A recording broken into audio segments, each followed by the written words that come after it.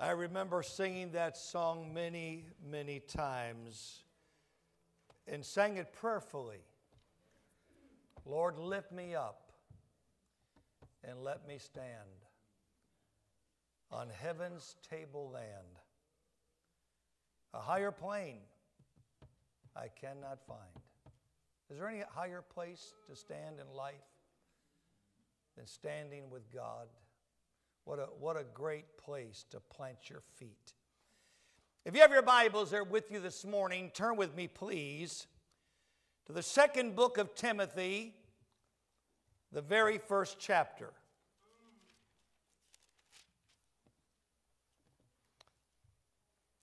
2 Timothy, the very first chapter.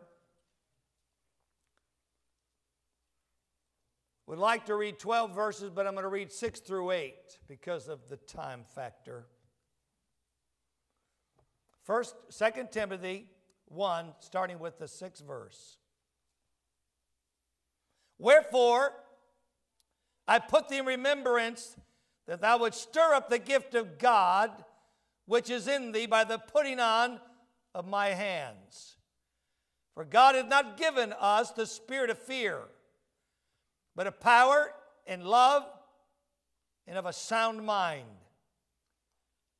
Be not therefore ashamed of the testimony of our Lord, nor of me his prisoner, but be thou a partaker of the afflictions of the gospel according to the power of God, who has saved us and called us with a holy calling, not according to our works, but according to his own purpose and grace, which was given us in Christ Jesus before the world began. For a few moments this morning, I want to talk to you about when God strikes the match. Let's pray before we get into it. Heavenly Father, we thank and praise you this morning for your word that's open before us. God, we thank you for the message that's contained within those words that is so important for us to understand and to hear and allow it to get a hold of us this morning. Not just for our own benefit, God, but for the benefit of our families, the benefit of our church, and God, the benefit of the world of which we reside in. I pray, Father, let your word come off the page. Let your servant be anointed. And we pray, God, that you are just going to have your wonderful way in everything that is said and done this morning here. In Jesus' name we pray. Amen. When God strikes the match, I want to talk to you this morning about passion. When you look up the definition of passion, this is what, at least some of what you will find. A strong feeling of enthusiasm or excitement for something or about doing something. I remember with absolute clarity the day when God saved my soul, and when I left the church after that service, saved and forgiven and cleansed in the blood of the Lord Jesus Christ. Didn't know the words of the song at that point in time, but if I did, I would have sang them. I remember when my burdens rolled away. What a weight was lifted from my shoulders. What excitement filled my heart and life. I did not wait for a day. I did not wait for a week. I did not wait for a month to be able to begin to expound or explain or verbalize what God had placed in my heart. Because when I came to the back doors of my home, my mom and dad and sister were there, and the first thing that blurted out of my mouth, I got saved. I got saved. I couldn't wait to get back to church. I wasn't saved all that long before I began to visit the pastor and ask him, is there something I can do? Could I teach a class? I want to get involved. I want to jump in with both feet. And what began to happen at the very start of my experience with the Lord has continued to grow, and it has never ceased to grow all these years. Now, here's the sad note. Because the enthusiasm and excitement that I'm talking about, every one of us have known at some point in time in other areas of your life. Now, I can't speak as much to women as I can to men, but I remember as a kid when I joined a baseball team, and the excitement and the enthusiasm of going to the practices and playing the games and hearing the coach call you off the bench to bat or to play for your first game. I remember later on when I began to lift weights as a teenager. Of course, I thought I was going to be one of these gigantic, muscle-bound guys. And I bought the weights, and I bought the magazines, and I bought the books, and I bought the protein supplements. They were the most horrible tasting things you could imagine. But I thought, if I take them, and I end up with a 20-inch arm, boy, thank God that didn't happen. I found out that's kind of freakish later on. But I was all in. And then I began to train in karate. Listen, you should have lived in my neighborhood. Because, you know, TV was 3 stations back in those days, but they didn't have to worry about TV because I was putting on a show over in my yard every day. I built all this equipment in my yard. I had heavy bags hanging. I had a chuck spring in the ground with a pole padded up that you could hit and it'd bounce back and come back and try to hit you back. I had a rubber ball hanging off my mom's clothesline that I used that as a training tool. I had built a mucky war of man that looked like a guy out there all padded up that I'd beat on. It could be 2 foot of snow in the ground, and they could look out, and what is that nutty Jones kid doing now? I'm out there working out with a winter coat on in the snow. I was excited. And you know what? When I got saved, it hit me very quickly that I could not, in any way, shape, or form, show less enthusiasm and excitement toward the things of God than I did for the things of this world. Matter of fact, I was determined to way outdistance my enthusiasm in the worldly things as I pursued God with everything I had within me. And every pastor we went, Karen and I would roll up our sleeves. We would, after work, because the first 7 years of our ministry, we worked jobs on the side. We'd be on the streets handing out tracts. We'd be going door to door. We would be at the church for every single activity you could imagine. We just could not involve ourselves enough, visiting the shut-in, preaching in the nursing homes. Man, when I was in Saginaw, those nursing homes loved me so much, I'd preach at one, another one called me. I'd preach at that one, another one. I was preaching at 3 and 4 nursing homes a month. I was preaching at the jail once a month. I was preaching at the rescue mission once a month. And you know what? It was exciting. I can't tell you, because of what God had done in my life, what a privilege it was to represent Him and to be about the Master's business.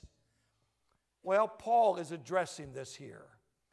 And I like the phrase because he's wanting to remind Timothy. I think this morning we need a bit of a reminder of where we used to be and where we are this morning, of what we used to do and what maybe we're not doing this morning. I think we need to be reminded of the work that God has done in us, and there's an expectation on God's part for us to return something of what He has placed within our heart and life.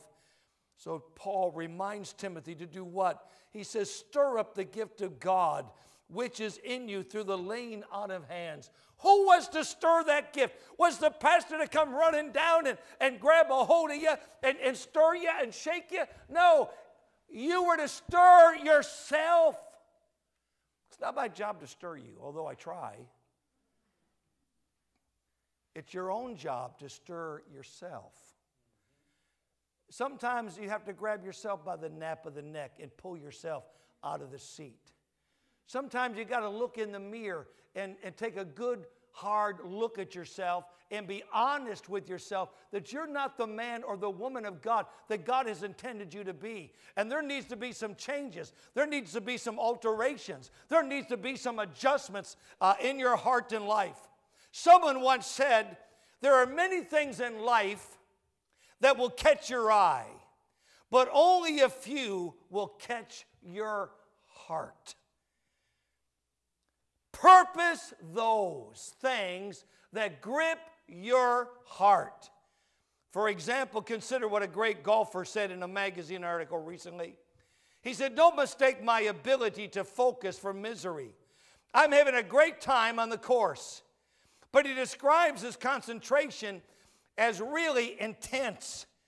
The book Lessons from the Top says, "No trait is more noticeable in the leaders on our list than the passion they share for their people and their companies. Quite simply, they love what they do."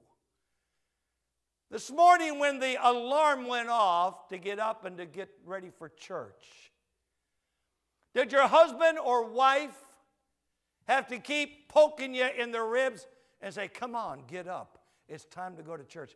"Oh, I don't know if I want to go today." Isn't there, wait a minute, didn't Pastor Jones say there's a YouTube if we don't go? Honey, think about it. We'll leave our bathrobes on, get a nice hot cup of coffee. Let's get a bear claw maybe too, and we'll share it as we sit on the couch and watch that service this morning. Watch Pastor Jones get all excited behind the pulpit, and we'll just kind of shake with a little excitement ourselves for just a moment. But don't spill your coffee. I preached a funeral on Friday. I was talking to Craig at Osborne's, the funeral director, and he, of course, interacts with a lot of pastors. And he said the problem, he said, with everybody that's coming through the doors right now, the preachers, is that X amount of people now have gotten taken into the YouTubes or the streaming of some sort and are using it. Not the shut-ins now. We're not talking about people that can't make it. We're talking about people that can, but they're not, because it's very convenient just to sit home and watch a 35 or 40-minute YouTube and call it church. Listen, what kind of enthusiasm is that? What kind of excitement is that? A world is going to hell, and we can't amount any more excitement than that, than to watch a 35 or 40-minute YouTube and call it a day when it comes to church. Listen, I've said it for a long time, and whether anybody at the top ever listens to me in our own organization, they talk about the great days we're in. What great days are we in when we are eliminating Sunday night, eliminating Sunday school, eliminating Royal Rangers and Girls Ministries, and we say we're doing great things? I'm saying we're moving in the wrong direction. Once again, the enthusiasm that used to grip our hearts, an old-fashioned outpouring of God's Holy Spirit in our churches, needs to happen again, or we're in trouble. We're in trouble. These people loved what they do. I love doing the things of God. I hope you love doing the things of God. I would not have continued doing what I do if I did not love what I do. When we talk about passion, we aren't talking about a brand of perfume or about the steamy television show or novel. We're talking about a burning drive God places within us. What kind of burning drive does God place within us, my friends, to change the world? He gives us a love for Him. He gives us a love for His house, a love for His Word, a love for the work of God. It consumes us. We're talking about the motivation we feel when we go about His work. I remember years ago as a kid, I had badges coming down the lapel of my little sports coat. Every badge represented a year of never missing Sunday school. So I was there. And I remember one teacher I had, Mrs. Stearns, if I remember the name properly. I was about 4th or 5th grade. There was something about that woman. She made the Word of God alive. When your children go into their Sunday school class, is their teacher bringing the Word of God alive to them? Does anybody come so well prepared today that the student kind of moves to the edge of their seat because they're being captivated by what is being talked about? There's been some real study put into it. There's an illustration that not just touches their intellect, but it touches their heart. Folks, we need that kind of enthusiasm today that would make a youngster rise up in the morning and say, man, I can't wait to get to Sunday school. An adult that would say, I can't wait to get to church. When passion burns within us, we focus on life more easily and effectively. And in 2 Timothy here, Paul helps us identify 4 action steps that identify and intensify our passion. The first one is this: reach up to God. If you're coming here for any other reason than reaching up to God, you're here for the wrong reason. We are not here promoting this preacher or this denomination or this particular building. We are here to live Jesus higher. We are here to shine the light on the King of Kings and the Lord of Lords. And my friends, there's a desperate need for you and I to reach up and to get a hold of God and for God to get a hold of us. You know what I liken it to? Get a hold of a live wire.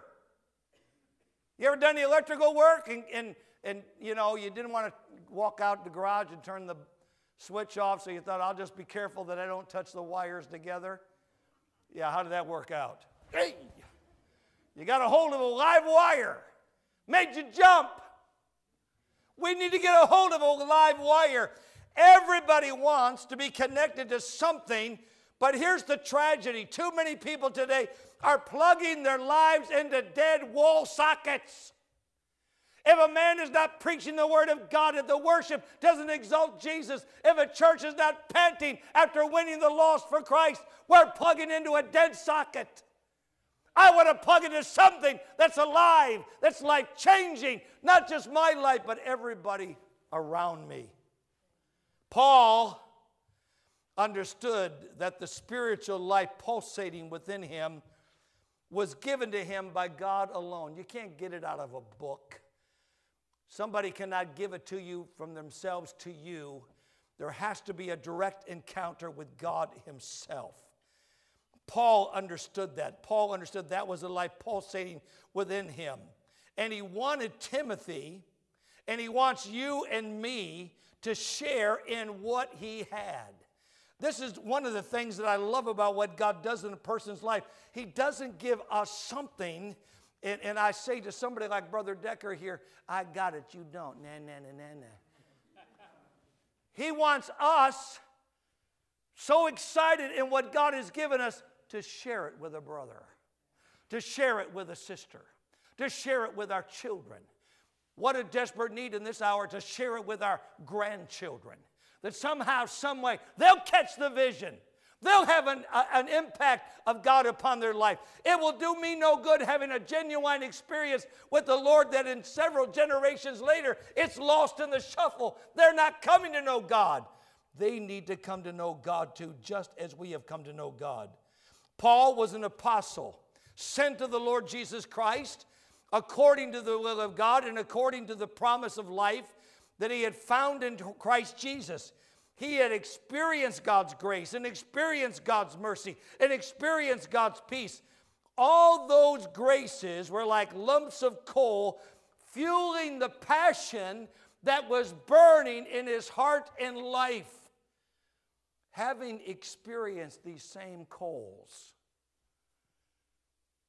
in a service like this morning, every one of us should be walking out the door on fire for God.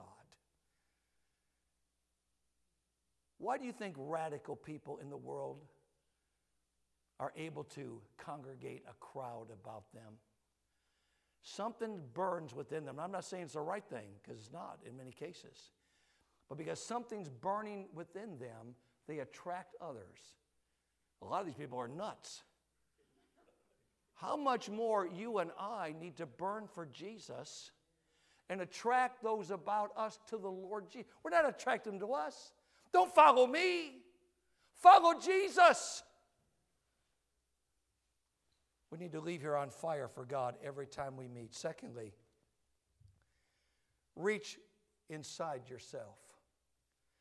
Helen Keller said, life is either a daring adventure or it's nothing. Did you hear me? It's either a daring adventure or nothing. Timothy had been raised in a Christian home. His mother and grandmother had laid the foundation in his life. I'd like to jump up onto the mountaintop and scream out to the entire church world. Mom, Grandma, Dad, Grandpa, your children and grandchildren need you to impact them for Christ. These women did such a good job in raising up Timothy. He was prepared to hear the message from the lips of the Apostle Paul. We need more strength of God in our homes this morning, folks, like we've never seen it before. It's being eroded away by the television, by the internet, by the smartphone, the iPad, the computer age, the AI that's now working its way into society. If we don't wedge our way in and begin to make a difference, we're going to lose this generation. We'll not impact them for God like we need to. If we're going to be passionate in life, we must decide to stop being the victim and become the victorious winner. You know, I love people, and you know, I'm a pastor, so I deal with all kinds of people. And every so often, I will come on to someone that will actually come to me with a word of encouragement. And when I walk away, I think, wow, where did that come from? That felt good. Because a lot of times what people do, and I'm not calling anybody's name out. I hope I'm not talking about you. Maybe. But every time you meet up with them, oh my goodness, get the violin out because we got a sad story to tell. You think we are the downcast, downtrodden people of the world. We got it worse than everybody. Oh man, life is tough. Hey, would you come to church with me Sunday? Are you kidding? If that was what Jesus did for you, I don't want no part of it.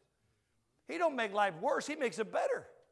He puts a bounce in your step, puts a joy in your heart, puts a smile on your face, makes you a radiant individual, makes you an asset to society. Let's stop playing the loser and the victim. Let's become the winner. Let's become the people that can impact those about us. The world is in desperate need of it. Take somebody under your arm, so to speak, and mentor them and help them and encourage them. You know, there are some children here that would love to have a man figure in their life to point them in the right direction. Or a young lady would like to have a godly woman figure in their life to point them in the right direction. You may not be related by blood, but you are related by spirit. And be a spiritual mom and a spiritual dad and show an interest. Listen, one of my high points is when I get done, I go in the lobby and I got these kids coming up to me and they won't leave without giving the preacher a hug. In my mind, I'm thinking, Lord willing, I'm making a little bit of an impact on them. If nothing more, they know somebody by the name of pastor is a man that can love them and care about them and show them the right way to go in the course of life. My friends, this morning, we must trust him with a confident interfaith in his plans for us. Jeremiah 29:11. I know the thoughts that I think towards you, saith the Lord. Thoughts of peace, not of evil, to give you an expected end. When we allow the seeds of God's word to germinate and grow within us, when we walk by daily faith, thereby we have all the resources we need. Paul was simply reminding us that in Christ we have the necessary foundation to be what God has called us to be. Now, I'm standing here this morning in my 53rd year as a pastor. I could have never survived those years without the calling of God. Because in times it became very bleak and disappointing and desperate. battling with people in churches and all kinds of stuff. But I always fell back on the call because that's what God called me to do. So I was able to persevere and continue. But listen, the pastor's not the only one that's called. We're all called to something. You might be called to be a Sunday school teacher, a board member, work in the office, clean up around the church, do some yard work, teach a boy in Rangers, teach a girl in girls' ministries, assist in a Sunday school class, work in the sound booth, work in the projection booth, be an usher. I mean, the jobs are endless. Decorate the church. You know, the church doesn't, I don't just walk in here once and say, wow, look what the Lord did the last time we came. He took all the decorations down, put all new decorations up. Wow. The Lord's not doing that. The Lord is prompting somebody that's got some talent and skill in that area to do it. To go out in the kitchen and after an event and mix up some punch and put some cupcakes out. That's a needed function. A calling, if you would. Every one of us in some fashion and in some way have a calling of God. Are we stepping up and responding to the call?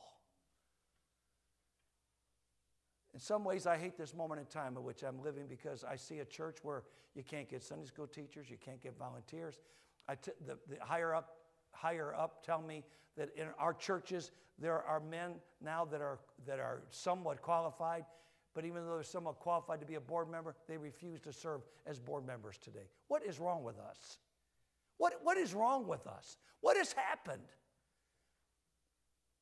I blame part of it on the pulpit today, but I blame part of it on people in the pews because there's been a disconnect. And somehow we got to get reconnected again, roll our sleeves up, and get going for God. I was going through some papers this past week, and there was a pastor that wrote me some years ago and made mention that when him and his wife walked in here, immediately they sensed the presence of God. Let me tell you something. I want that. I want that more than anything, that when people come in here, it's not they're looking for 3 songs and a dance and some flashing lights. I'm wanting them to come in here and when they walk out here saying, we have been in the presence of the Lord. Father, give us a connect again. Give us an understanding of our calling.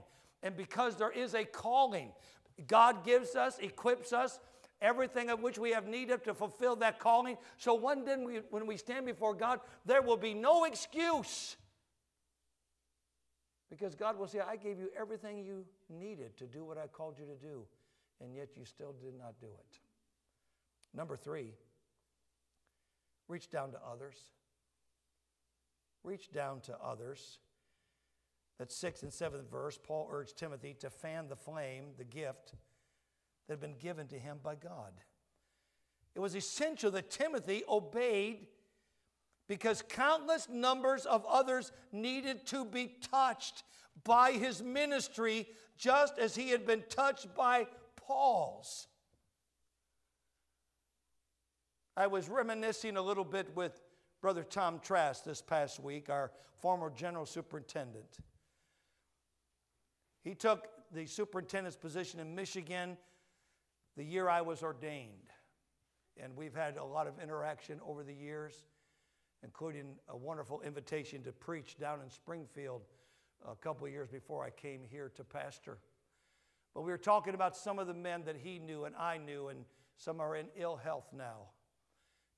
Talking about what it used to be like in our churches and the excitement and the things that were going on. Listen, I look at my own pastor and with the greatest of respect and so appreciative of what he passed on to me. But you know, here's the reality. My pastor started in the ministry later in life. He retired at 65 to the best of my recollection. So maybe he pastored for 30 years. In the home church I got saved in, it ran about 100 people. The church he pastored in Jersey after that probably ran about the same. I'm not minimizing that because I'm here this morning and was impacted by his ministry, and we're glad because of it. But the reality is, he sowed something into me. I've pastored a number of churches. I have won not just hundreds, but thousands of souls. And it all goes back to his credit for what he deposited in me. And it goes back to his pastor for what he deposited in him. Now, here's my question to you this morning. And what God has deposited in you, as Paul deposited in Timothy, who are you giving it to? Who are you impacting? Who are you touching? Who are you so moved upon that they will now, after your influence in their life, will continue the work of God? You see, it's all dependent on passing on the message from one person to one generation to the next. When a Christian is transformed by Christ and empowered by the Holy Spirit, the fire of passion ignites. Paul didn't want Timothy to become discouraged, for he believed that because he believed in this young man, and so did God. Now it was time for Timothy to reach down to others and make the message of the gospel come alive. In other words, it was the fruit of Paul's ministry coming full circle. Is now Timothy would step into Paul's shoes and begin to impact lives. And they in turn, as time came and went, they would in turn impact lives.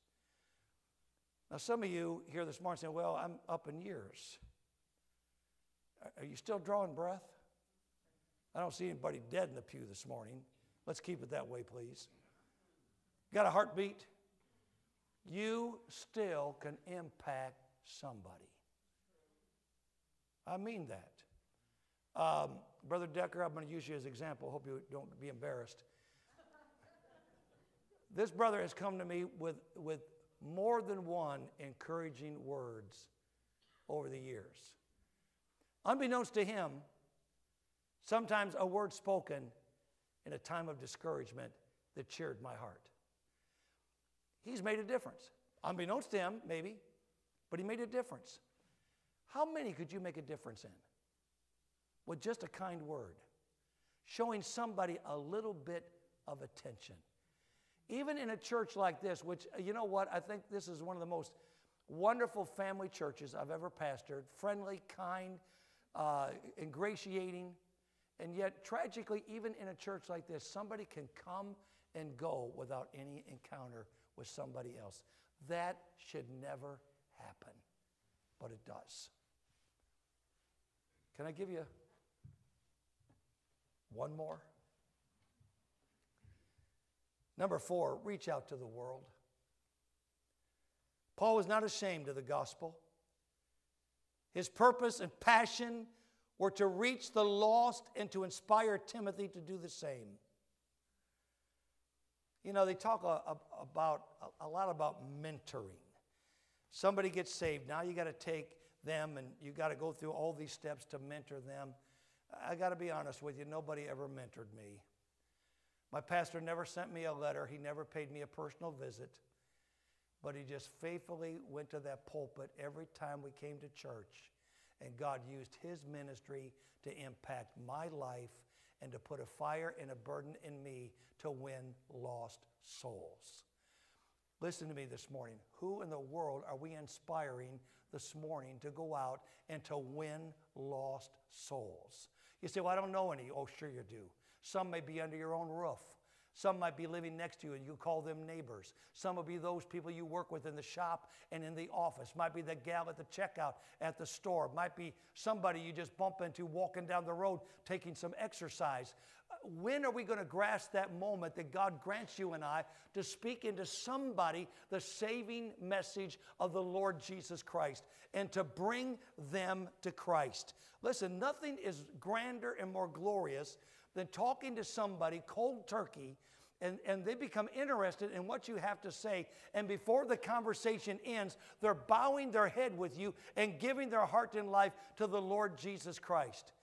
Karen and I started in Marshall, Michigan as associate pastors in a little church that ran about maybe 100 people. But there was a man in that church, John Lambert. Him and I would go out every week, sometimes twice a week, and we'd walk up and down the streets of Marshall, Michigan, and at that particular time, the streets were loaded with young people. And as we handed tracts out, we would buttonhole somebody, and we'd talk to them about the Lord. And I cannot tell you how many times there on those street corners, they bowed their head and gave their hearts to the Lord Jesus Christ. There is nothing more exciting and invigorating, my folks, than that type of an experience.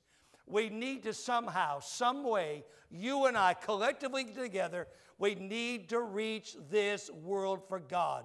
Passion knows no boundaries when God is leading us. He's put us on a mission. We are appointed as heralds and apostles and teachers and sharers of the gospel, not by the preacher, but by God. And before our life runs out, we need to stand up and count for God before it is too late. Let me conclude with this.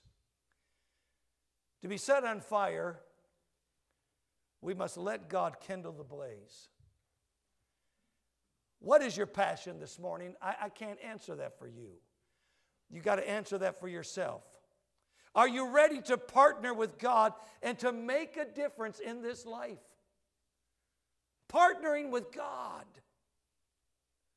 Fred Sherrow said, success is not the result of spontaneous combustion. You must set yourself on fire. Now, those words are true with one minor change.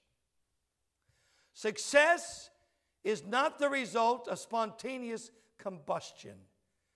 You must first allow God to set you on fire. And you know what this morning? God is in the house, and God wants to set us on fire. Life, my friends, is worth living when we reach up, we reach in, we reach down, and we reach out. Life is worth living when we let God strike the match and allow His passion to begin to really burn in you. And I pray it will. Bow your heads with me, please.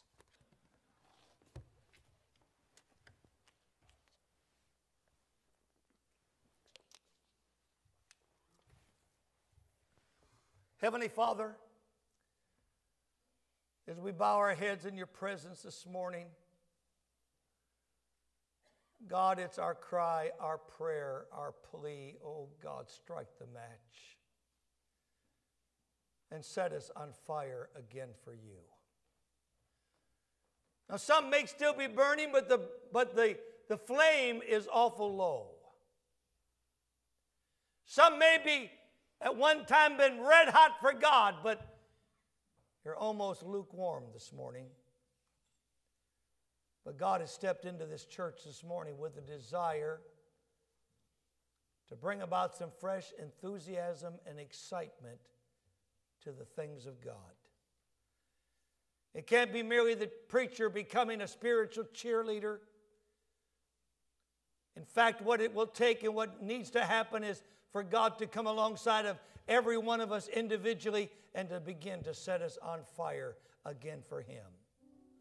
A passion, once again, for fellowship with God. A passion to spend time in the Word. A passion for lost souls. A passion for the work of Almighty God.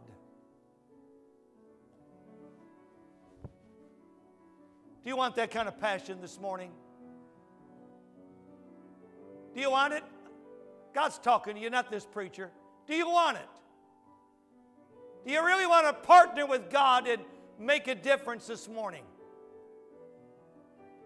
If you're that person that wants to partner with God and be full of His passion and you want to make a difference, even though maybe some of you here, and thank God for it, are making a difference already, you even want to make a greater difference. God's speaking to you. Is that you? Stand to your feet. Stand to your feet. See, I don't want no hands. I want you to stand up for Jesus. Here I am, God. Set me on fire. Fill me with your passion. Let out all the stops. Let nothing stop me. And let my passion rub off on the next person and rub off on that person. Oh God, I'm tired of plugging into a dead socket. Lord, I want to grab that live wire this morning. I want to grab the hands of the Holy Spirit to set me on fire. My God, I pray that passion is going to be birthed within the heart and life of every one of us this morning. No job will be too great. No job will be too small. No individual will be too insignificant. God, you are going to consume us with a desire to build your church, to reach this community, to win lost souls, to salvage our family, and to really, really, really make a difference. As Kristen begins to sing, this altar's open. We're on our feet. Let's find a place around the altar. If you can't kneel, come and stand. And then I'm going to close in a word of prayer.